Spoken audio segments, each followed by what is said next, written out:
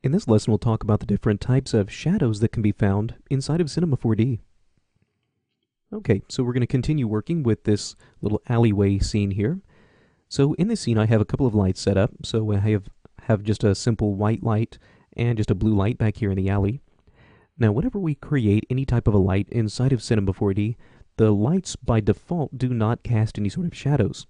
So if I were to come back here to this little chain link fence, I'll press the S key on my keyboard to zoom in on that. So here's our object, and really it's just a simple plane that has a transparency map applied to it to make it look like a chain link fence. So if I come in and take a quick render of this, what we should see is that we have no shadows whatsoever in this scene. So I'll just go ahead and quickly draw out a render region for this. So I'm going to use the keyboard shortcut Alt-R on my keyboard. Okay, and let's come in here, maybe dial up my quality settings by just pulling this little slider up. There we go. So we do have lights, but no shadows. So we have to enable shadows on every light source that we create inside of Cinema 4D. So let's select something like this blue alley light. Now we can enable shadows in a couple of different ways. We could go to this General tab, and in the shadow, we could pull down this little menu, and we have three different shadow types to choose from: shadow maps, ray traced, and area. So we could choose one of our three shadow types from this General tab, or we could do the exact same thing by going to the Shadow tab, and we can choose from either of our three shadow types from here as well. So if I'm in the Shadow tab and I choose Shadow Maps, now if I go back to the General tab, you can see Shadow Maps have been set here as well. So if we go into the Shadow tab, then we can actually start to adjust some of the attributes that are connected to each of these shadow types. So let's start at the top with our shadow maps. So when you think of something like a map, typically you think of something that is pixel-based, like a texture. And believe it or not, that's actually what is happening whenever we use a shadow map type shadow. What's happening is behind the scenes is Cinema 4D is calculating the areas of our image or the areas of our scene that are not visible to the light that we are enabling shadows on. Now what is happening is once it calculates which areas are not visible, it's actually generating a pixel-based map and then overlaying that on our final image. So believe it or not, this is actually based in pixels. So the resolution of the map that we're using is defined from this menu here. Now right now it's only set to 250 by 250, so it's actually a really low resolution pixel map that we are getting. Now in addition to that, we have what's called the sample radius. Now the sample radius is more or less determining the amount of blur that's being applied to this map. So you can see with these soft shadows, we're getting this really soft effect, but that's because we're taking these pixels that are based on this shadow map and basically blurring these out. So if I take my sample radius down to something like 1, that's going to take these pixels and not apply quite so much blur to those. So now my shadow is a little bit sharper. If I take my sample radius up to 2, they get a little bit blurrier. Up to 3, the shadows blur out a little bit more, and so on and so forth. Now, what's happening is the sample radius and the shadow map are actually sort of connected together as far as your final rendered result and just how that looks. So to take a 250 by 250 map and blur that by 2 pixels, it's going to give you a lot of blur. But if I take something like a 1000 by 1000 map, so now my shadows are being generated in a much more high resolution map. If we take 1000 pixels and blur that by 2, we're not going to get much of a result. It's not going to really blur things out that much. So if you get a higher resolution, then typically you're going to have to bring your sample radius up quite a bit higher to get some similarly smooth results.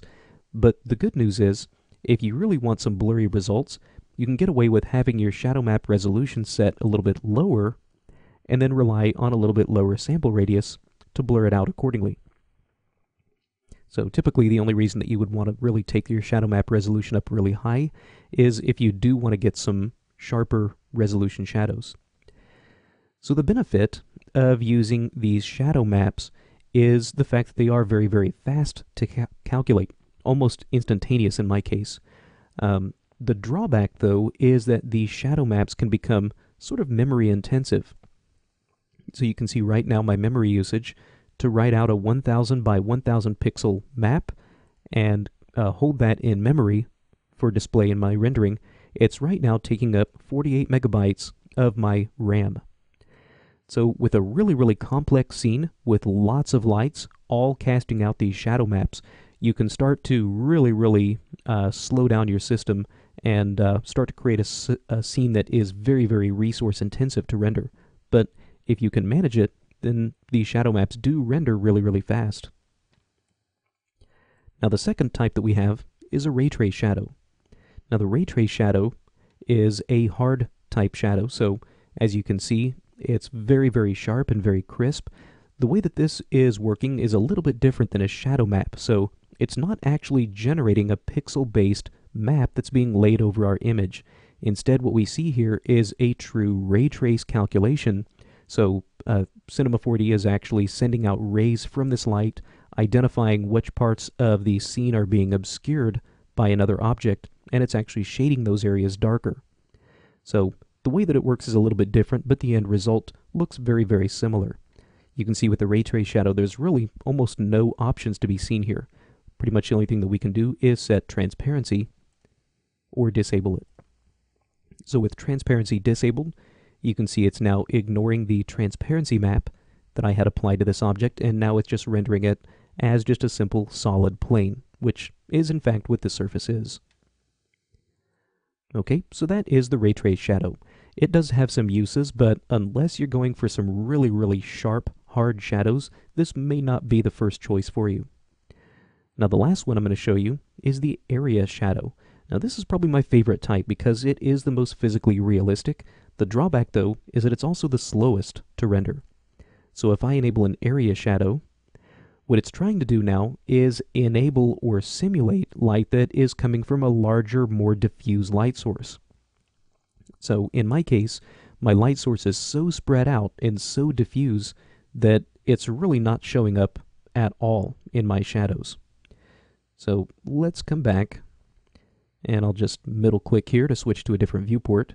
If I go to something like my front view, if I enable these area shadows, we can actually see, if you look very closely, this sort of an outline, this square shape.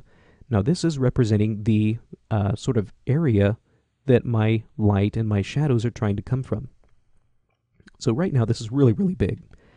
If we go into the Details tab, we can actually change the size of our area. We can also change its shape. So right now it's a simple rectangle, so it's going to just come from this sort of flat surface here. If I press Alt-R again to disable my render region, come back here. If you look closely, you can sort of see it, although in my case that's still a little bit difficult to see the outline. But what I want to show you is the fact that we can go into this Details, and here we can change the size of that area shape. So if I go to my front view, that might be a little bit easier to see. So let's take it from 200 centimeters down to something quite a bit smaller, like 10 centimeters. Now if I zoom in closer, you can see a much, much smaller size that this is going to be coming from, which should, as a result, give us a little bit sharper shadows, because we're not trying to spread those out and get those quite as diffuse as what they were before. And now you can sort of see the result that we're getting here. Now it's still pretty blurry, so in my case I'll take this down even a little bit further, maybe to 2 centimeters by 2 centimeters. There we go. Well, let's get in here a little bit tighter, just so you can see this. So these area shadows are actually the most physically realistic. So you can see how with these area shadows, these parts of the wall and the parts of the ground that are closest to the shadow casting object, you notice that we get really, really sharp, nicely defined shadows in those areas. But as we start to move further and further away from the shadow caster, our shadow starts to become more spread out and more diffuse and more soft. That's exactly the way that shadows behave in the real world. And this area shadow is the only type of shadow inside of Cinema 4D that actually simulates that type of behavior. But like I said, it is actually the slowest to render. So definitely keep that in mind. Now, how spread out and how diffuse your shadows become will depend on the size of your area, in my case, and it also depends on just how far away the light source is from your shadow casting object. So all these things definitely play a part in the overall look of your shadows. So my recommendation would be if you can get away with just using the soft shadows, and if time is a priority as far as your render times are concerned, then a lot of times you can get some really, really nice results with these shadow maps. But if you are more concerned with realism and you want to get things as accurate as possible, then definitely think about using these area lights for your shadowing needs. Okay, now one last thing I want to show you before we wrap up this lesson is if we go into the Details tab, we have this option for Shadow Caster.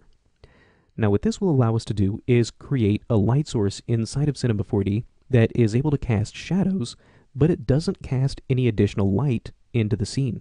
So this can be really, really handy if you have your scene all nice and lit up, and maybe you want to get just a little bit of extra shadowing in a certain area, but you don't want to ruin the lighting that you already have. You can drop in a light source, and we can do this with any light, enable its shadows from here, whichever shadow type you want to choose, and then back in the details, enable Shadow Caster. So watch what happens if I turn that on. Now you can see we have the illumination still coming from this light, or in my case, we actually are discarding the illumination from the light and leaving the shadows behind. Now in my case, you can see I'm getting these really, really odd red shadows. And the reason for that is because my light color is set to blue. So my shadows are going to be the inverse of whatever my light color is. So if you create an object and you want it to be a shadow caster, then you want to leave its light color set to white. So I'll set that back to white, which the inverse of white will give us these nice black shadows. So really a nice thing to have, the fact that we can create a light source inside of Cinema 4D that is able to cast shadows wherever we want, but it doesn't affect the overall illumination if we don't want it to.